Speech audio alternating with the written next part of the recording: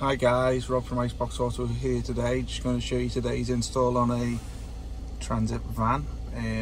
Now, just when you're buying these sorts of units for the transit, you always basically much of the checks we do is dead easy. It's just the frame we sell with this unit comes with slide bars which go from left to right.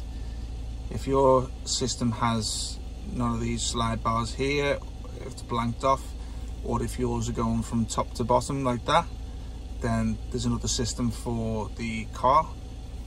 So obviously just do some checks with us beforehand, and obviously we'll be quite happy to give you a consultation and let you know what the product is right for your car anyway. So this is on our 9456 model. Let me just zoom in here, which is will fit cars with this screen display, or if it's got a blank space here, it will fit that. Now we do two different variants of the cable.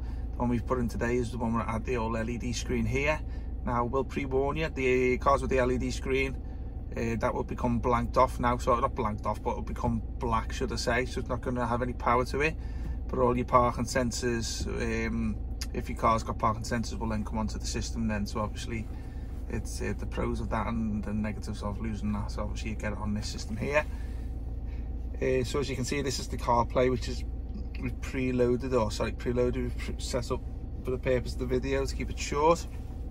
I've linked my Apple phone to it here, so obviously this is where you get all your CarPlay apps. Also, alternatively, if you've got an Android phone, you can add Android Auto on here too. As you can see, it's nice and responsive.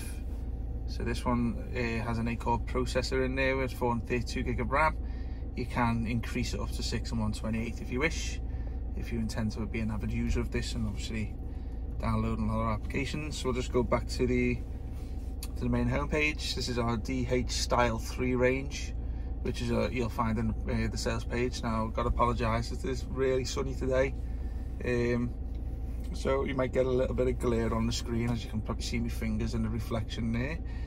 You can peel this off if you wish, this little protective film on there. So as you can see, this is the homepage. You can change this if you want. Now we can give you some passwords to get into the back end settings, and it'll give you a selection of user interfaces which you can choose and change it. Or alternatively, you can download apps like Car Launcher or Gamma, and that will change the skin of the system, allow you to customize it a lot more than the homepage than you can on this, because you can't move none of these icons around here. Here's the Navi icon here, and then you've got your FM AM radio. You've got your application center here, your Bluetooth and your video. So if you just go into there, it'll go Google Maps, which is pre-installed on the system.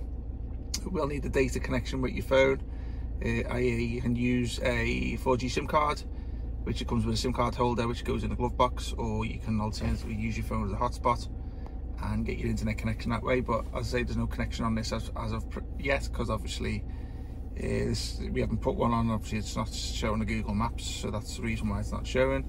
You'll have your FM and AM. Works with the steering wheel controls, as you can see. You're listening. So as you can see me loading it down, so I'll just keep the sound off for the purpose of the video.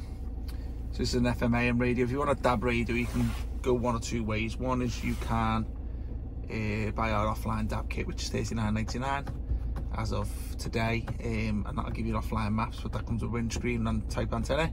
Or you can simply download one from the Play Store and have it as an online one, which needs a data connection with your phone or SIM card. Or you can download the DAB app to your phone and it'll come on the CarPlay and the Android Auto app. But I will pre-warn you, not all DAB radio apps have signed up for CarPlay in terms of license and stuff like that, so some select ones will work and some won't anyway. So here's your Bluetooth. This is where you pair your phone through, and also you can have your music streaming too. So you can stream music from your phone through this application here.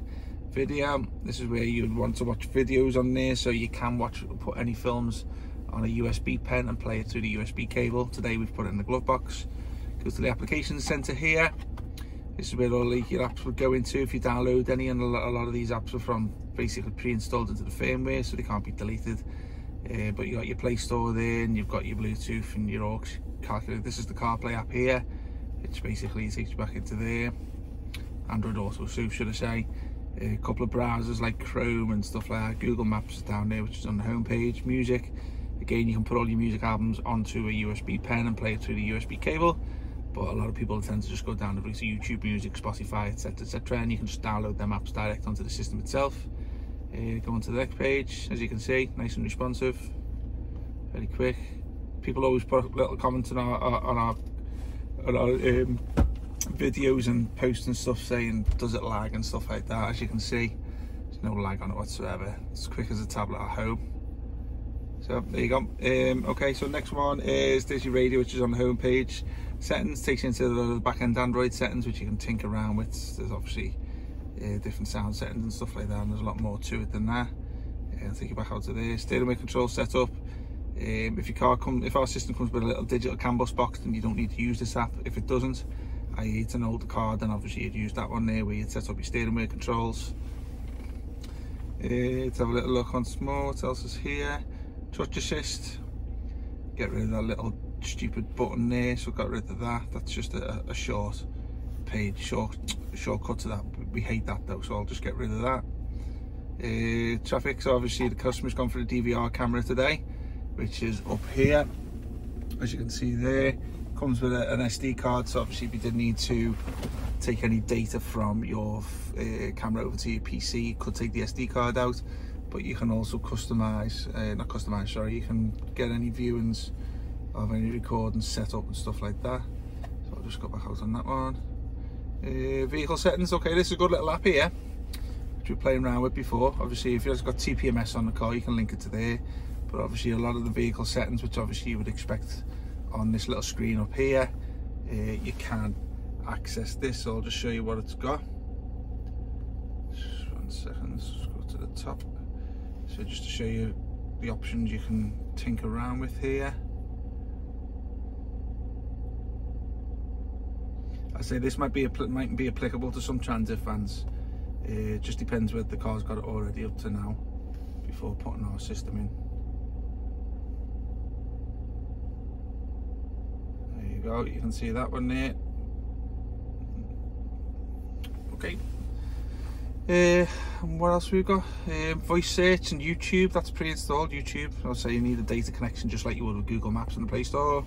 This voice search is a good little tool if you want to use any of the Google services. So obviously if you want to say, well, find me Liverpool Football Club, you could use that one. Obviously it needs an internet connection, so obviously it's not going to find anything. But obviously you would speak to that, and then obviously it'd find out where you want it to go. So you go, says you're offline there, so that's a good little app you can choose. Okay, so I think I've pretty much summarised everything on this unit here.